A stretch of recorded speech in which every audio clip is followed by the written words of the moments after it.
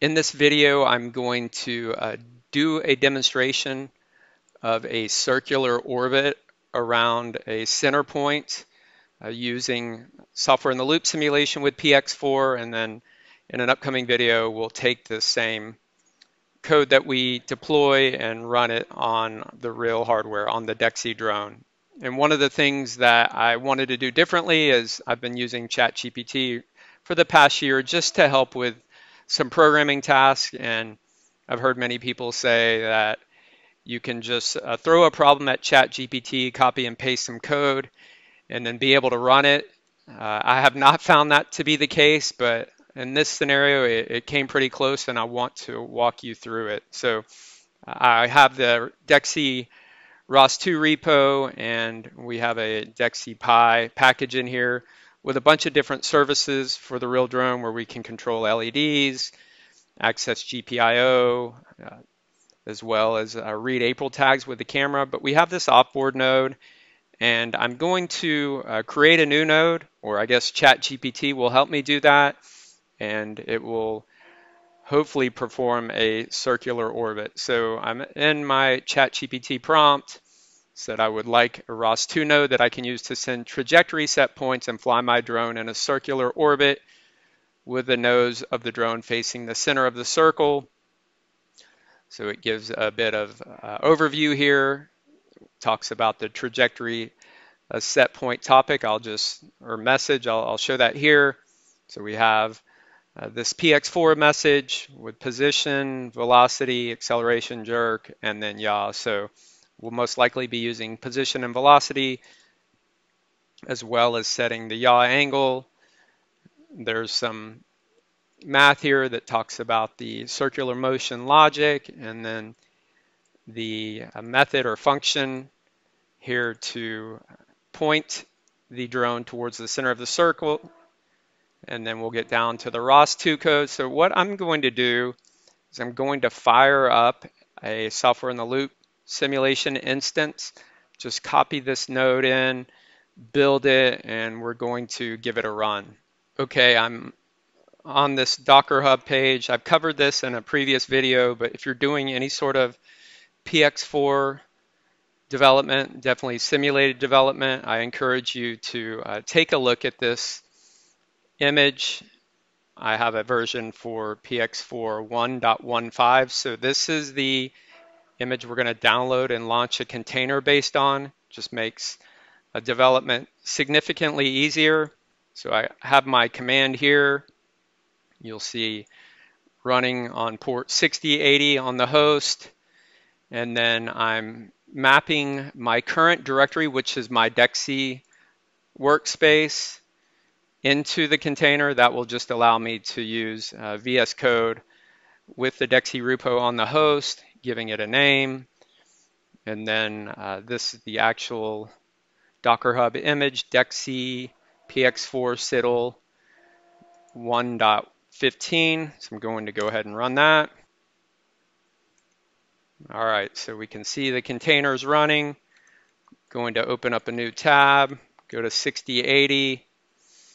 And the first thing that I'll do is just make sure that we have our SITL working. So I'm going to make PX4 and then the GZX500 drone. Let's just make sure we get Gazebo with our drone. All right, so that looks good. Very quick and easy to get a simulation up and running. I spent a lot of time over the past year to get this containerized, and I use it quite a bit. So I'm going to now run the micro DDS agent, UDP4, port 8888. We should see our topics get published. So let me go ahead and just do ROS2 topic list. Okay, so once again, this code, FMU trajectory set point. So FMU in trajectory set point here. So That is a topic we're going to be publishing to. I'm going to copy this code, going to, in my DEXI package, I created a file called circular trajectory. So I'm going to go ahead and just paste this back in again, straight out of ChatGPT.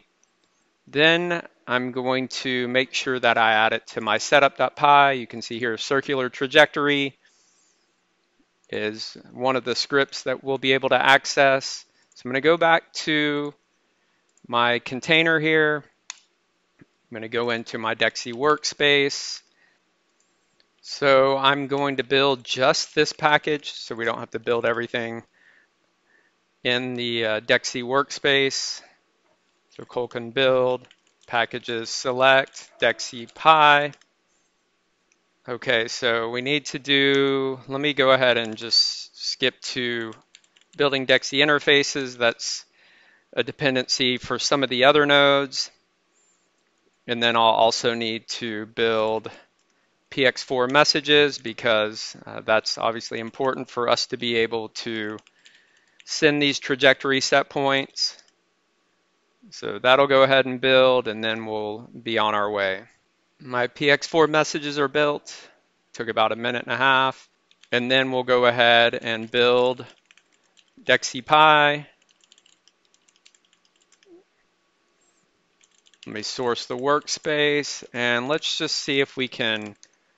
I don't expect this node to run. I'll explain why. It should not fail, but we'll do circular trajectory. Okay, so code is running. That's good. And if I go to the sim, obviously it's not going to be doing anything. The assumption that we make is that we're already in offboard mode before we can start sending those set points. So I'm going to run one more node. This is just a demo package that we have that allows us to, through a web browser, quickly initiate some set point commands, get up in the air, and then we'll be in offboard mode so we can run our test. Okay, let's go ahead and get in the air into offboard mode, and then we'll try our ChatGPT node. I'll access the web interface. We'll go ahead and arm. Let me just see. Props for spinning. Let's take off. Okay, so our drone is now taking off. As part of this code, it sets the drone into offboard mode.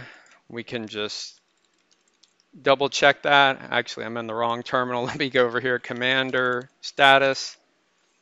Okay, we're in offboard. Let's run our node